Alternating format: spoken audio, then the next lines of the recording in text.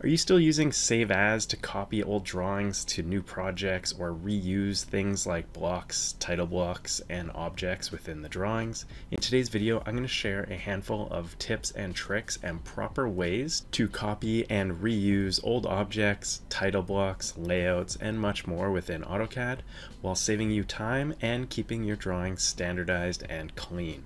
If you stick around to the end, let's jump right in.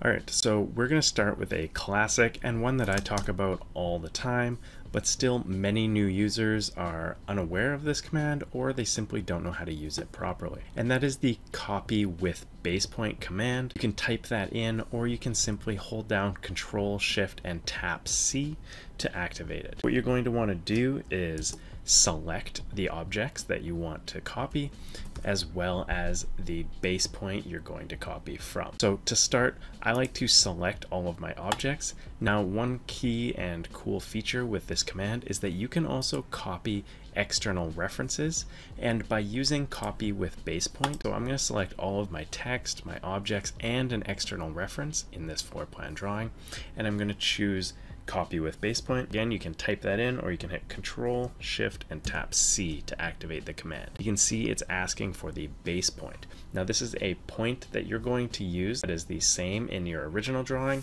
and in your new drawing. The easiest way to make sure that all of your objects end up in the exact same place is to use a base point of this. Means that both drawings are going to be referenced based on that 0,0 point. So if you bring all of the objects into the same location in both drawings, they're going to line up.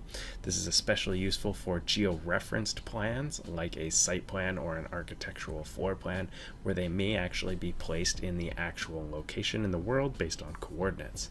So I'm going to type in 0,0 for my base point here. But again, you can use any similar point. It's like the copy command, but it's going to allow you to move things from one drawing to another by putting all of this in the clipboard and bringing it into a new drawing when you paste it. Again, you can see that all of your objects, including the external reference here and text, have all been moved from the floor plan drawing into this blank new drawing automatically. Everything is in the same location as the original, and it makes copying objects from an old project into a new project a lot simpler and more streamlined.